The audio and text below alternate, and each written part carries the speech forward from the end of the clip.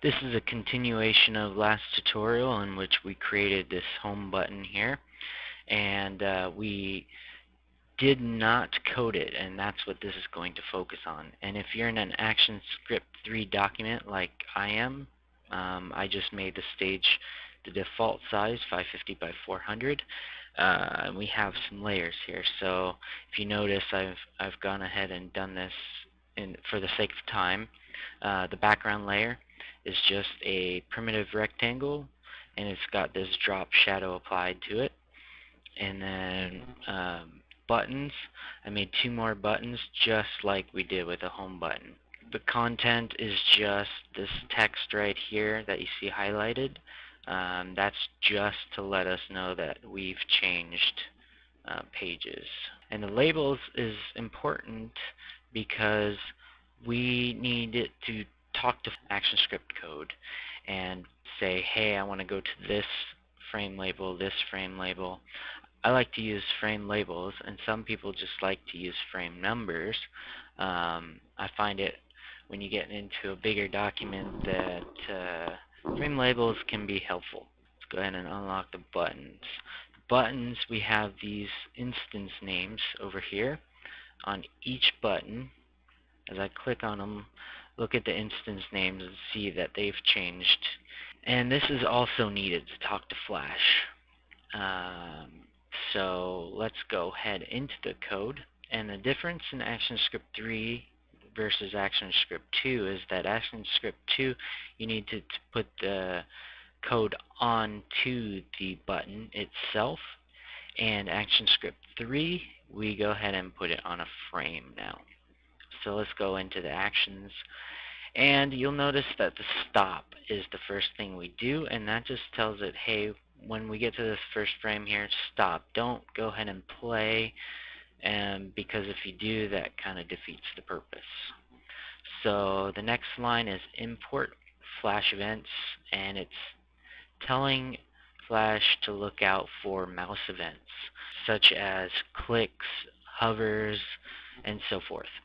This next line here, I'll get to in a little bit later, and I'll describe that how we get outside URLs. So we're going to be using Actionscript 3, and I wanted to show you a bit of Actionscript 2 and what the difference was. I'm going to go ahead and do the home button because we did not do it. If you actually look at the test here, I've coded out the info and the services pages, and they do work. I have not coded out the home because that's what we were working on, and I thought it'd be nice to help you step by step as we went through. So back into the actions, let's go ahead and write the instance name first, and that was home underscore btn, all lowercase. And then we need a period, and then we need add event listener. We need to say mouse events dot click is the one we want, and then we need to give it a function name. So let's just call it home click. Close the parentheses, close the semicolon, and then enter.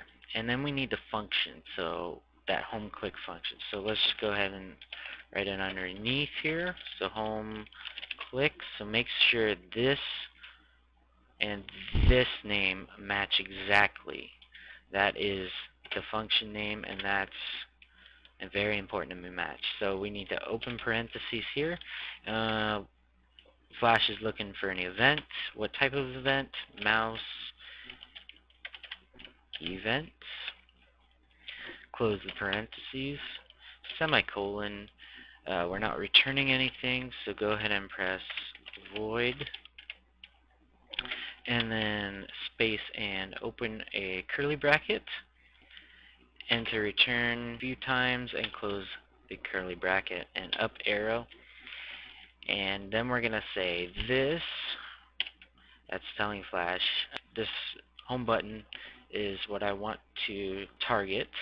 And then we're going to say go to and stop, open parentheses, quotes, I like to double it and then close your parentheses and semicolon. And then here is where we need the frame label, which was home, if you remember. See the home frame labels. And I forgot to mention, to get frame labels, just click in the middle of the frames here, and then just click on under label under here. So type in what you want. If I deleted it, press enter, it would be nothing. And if I just type home again, if I can spell correctly, enter, and there it is again. Next thing I want to show you is, let's make sure you highlight the frame. Let's go back into the actions, and these are all set. So actually, let's go ahead and test out, and I'll show you that it does work indeed. So the info and services pages, and then the home page. There we go. See? And it works from every single button. And go ahead and close that out. Go back into the actions, and I want to say, okay, we know that services works. Let's go ahead and call Yahoo with services. So I'm going to copy, I've already written it down for the sake of time here, and put it inside of commenting code so it doesn't read. I'm just going to plop it out here, and you notice I'm targeting services button, calling it URL click, and getting Yahoo. But what we need here, it navigate to URL and then putting a URL in here. There is a way around it, but for beginners it's not recommended. So just this is the function that we need to get, and this is where this comes in right here. In Actionscript 3, you need to declare a variable and a function name. This is get Yahoo. This is the function get Yahoo right here. And we're saying in the variable to Flash, this is a URL request. It's a new URL request, and it is going to http://yahoo.com. So let's go ahead and save this, and I'm going to bring up the browser for you, Firefox here, and I'm going to show you that it actually does work. I'm going to skip that right now. Okay, so we have Google here, and I'm going to show you, there's no other tabs open. I'm going to show you, it's going to be quick because I'm on a landline here, but I'm going to go ahead and click the services, and before I could even bring it up for you, it's got to Yahoo. So that shows it does work. I'm going to close that up, and I'm going to close that, and I'm going to open the... Okay, so the differences between Actionscript 3 and Actionscript 2 for the different frame labels is this. I'm going to uncomment it for you so that you can see it much easier.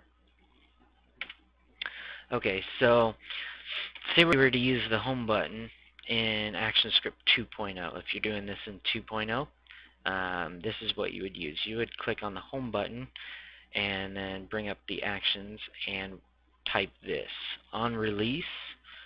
So that's when somebody lets go of the mouse button. You're going to go ahead and go to the home label, and then that's it. And then for getting URLs, you're also going to, click the button, and you're going to open the actions and say on release get URL, and then type in the URL here. And that's the difference. Some people find Actionscript 2.0 easier, and the advantages to Actionscript 3 is that you don't have to dig down if you have a lot of different layers and a lot of different complicated buttons. You don't have to dig down into them and put actions on each object individually. You can just go ahead and write them on the frame. It's up to you how you do it, and that's it. So hope you guys like these two tutorials, and I will try to get more up as quickly as possible. Thanks for watching and commenting.